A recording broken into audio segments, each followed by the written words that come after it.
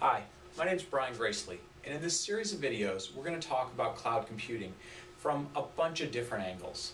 We're going to talk about sort of Cloud 101, some history, the basics of cloud computing, how we got to where we are in the industry, and how the industry is evolving. We're going to talk about basic cloud technologies, so the infrastructure, software, management and operations, all the basics that go into cloud computing. We're going to talk about cloud economics, so what's changing with cloud computing? How is it changing not only the technology, but how's it changing the economics of how businesses are using technology to either deliver services for their business or deliver services as part of what they do in the business world. So we'll talk about economics. We're going to talk about infrastructure as a service, platform as a service, software as a service, so IaaS, PaaS, and SaaS. We're going to talk about the changing skills and organizational structure that's really needed in order to build, operate, and leverage cloud computing. We're going to talk about cloud management and operations, the operational models needed to be successful with cloud computing.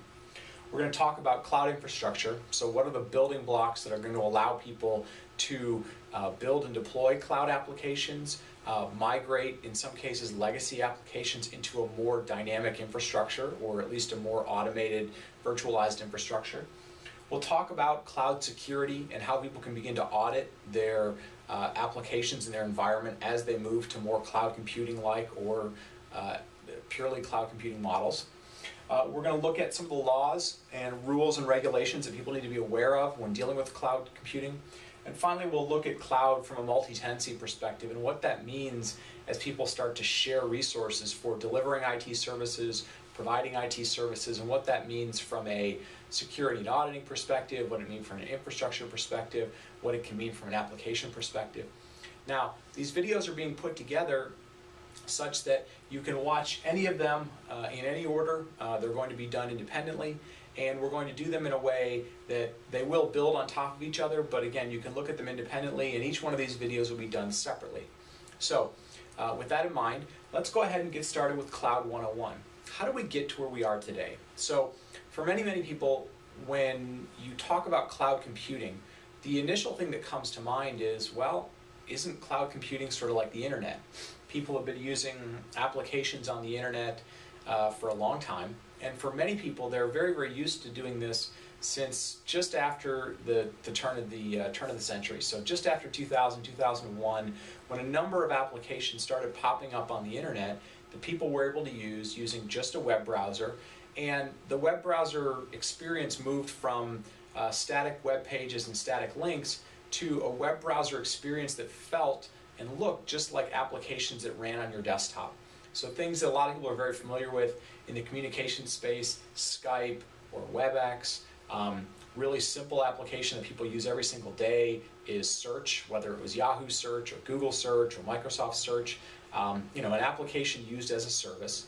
And so most things that people equate to cloud computing, or at least did for a long time, was what was often called software as a service. So the ability to leverage an application across the internet, across the public internet in most cases, be able to get to it via just a web browser, and be able to just use the application on demand. And some of the applications were free, some of the applications were free and they were supported by ads, some of them were on a pay-per-use model, some of them were on a pay-per-year model, but that's kind of the origin of cloud computing and where people were thinking about cloud computing.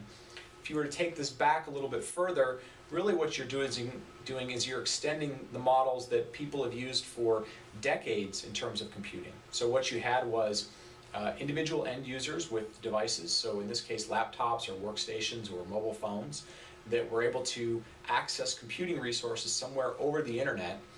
And that model has really evolved. It's evolved from mainframe applications and mainframes where you had sort of dumb endpoints of everything centralized, to minis and client server where you had a little more intelligence in an endpoint, more distributed computing in terms of where the applications reside, and again, all of this access across the network, whether that's localized storage, centralized applications, localized applications. And so again, what we've been seeing is this natural evolution of applications getting distributed across the network, the data residing in multiple locations, could be local, could be distributed, And over time, the technologies to access this have evolved. They've evolved from green screen terminals to the beginning of PCs, to devices that were using browsers, to mobile devices and tablets, where we are today.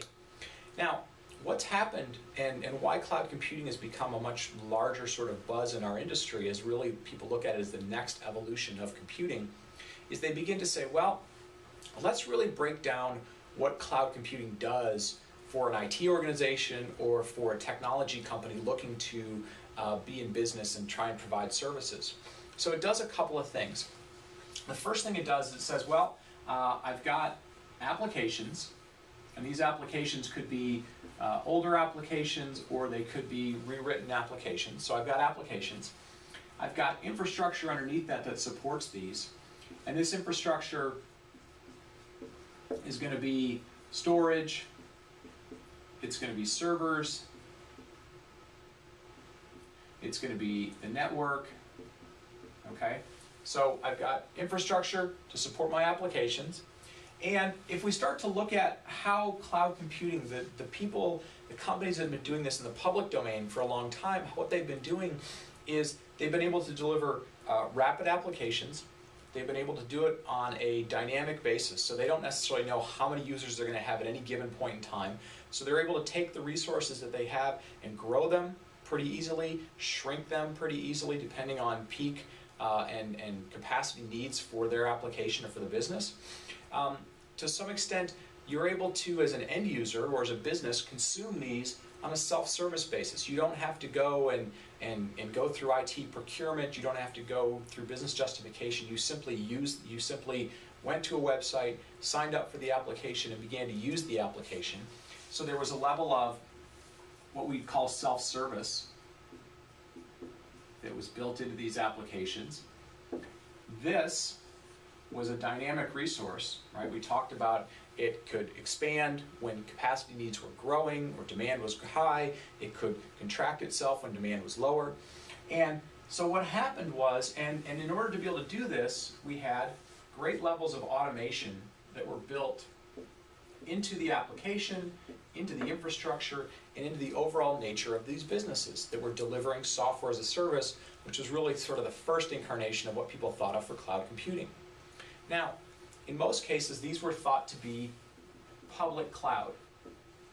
And by public cloud, that means that the resources were available to the public. They resided out on the internet in a public domain. They weren't behind corporate firewalls. They weren't sort of hidden from competitive companies. They were available to the public. And what happened was many companies, enterprise companies, government organizations, mid-sized companies, began to ask themselves, okay, a lot of these services that I may be able to use as a public cloud, or in some cases, software as a service, SaaS, how did they begin to ask themselves, how are those companies doing that? And since those public cloud resources and those software as a service resources didn't make up everything that they needed to do for their business, or at least at the time, they began to ask themselves, how do I go about leveraging what these companies do? What are their best practices? And are there ways in which I can take advantage of those best practices, leverage those technologies, and either use them on a different level, internally for their own business in many cases. I want to run it privately, and so this is where you hear a term like private cloud come up. It was in essence businesses asking, can I begin to run some of my applications, some of my IT services in a controlled manner in their data centers within their resources. But it also sort of spawned this idea that maybe service providers should get into the business of being able to have infrastructure resources, application resources available as sort of the next generation of outsourcing, if you will, right? More dynamic resources, more self-service resources, more dynamic infrastructure, the ability to host multiple types of applications, multiple types of application development environment. And so what we've ultimately evolved to from a cloud computing perspective was the original, everything was public, everything was mostly software as a service, to an environment where enterprises and governments and commercial customers are asking, how do I take all of these things and potentially deliver them, within their private environments, within their own data centers, That's one new concept that's beginning to evolve. We're seeing more and more companies who are saying, you know, what can I leverage in the public cloud? What type of core versus context things for my business should I own? Should I look at managing from an operational perspective versus a capital expenditure perspective? What new applications can I potentially get faster in the public cloud, right? So with the advent of mobile devices, tablet devices, smartphones, applications that are maybe more efficient through touch, maybe I want to leverage things in a public cloud, or I want to leverage development environments that are more rapidly evolving, that are more geared towards those environments. And so all these questions are starting to come up, but what we're seeing is the best practices for how to build a cloud environment, a dynamic, highly automated, self-service aware, supporting multiple applications environment is becoming more well known, and whether it's used for private resources, public resources, or we're beginning to see more and more companies that are saying, you know, with all this evolution going on, these technology evolutions that are going on, this opens up a huge number of opportunities for me. Not only can I potentially run my applications, my legacy applications or my existing applications more efficiently, I may be able to start looking at some new development environments to be able to build new applications. So things that I want to build for my business where I believe I have a competitive advantage, I have certain unique knowledge, certain ways to access data, and I want to begin to look at new ways of writing those applications, so new development environments. And that's called Platform as a Service, PaaS, Platform as a Service. And then we're also seeing more and more companies that are saying, hey, you know, how can I leverage these software as a service environments? And so what we're seeing is the evolution again of from mainframe to more distributed applications to more distributed devices to now an environment where we look at how do we run the infrastructure extremely efficiently and dynamically? How do we give potentially more control to developers, more control, more opportunities to developers, more opportunities for our end users to consume IT resources as they need to, whether those come from internally within an IT organization or externally. We have opportunities for the business users, for the business finance groups, to look at how do I want to finance my IT expenditures? Do I want to continue to buy equipment, you know, where I do things within a private environment?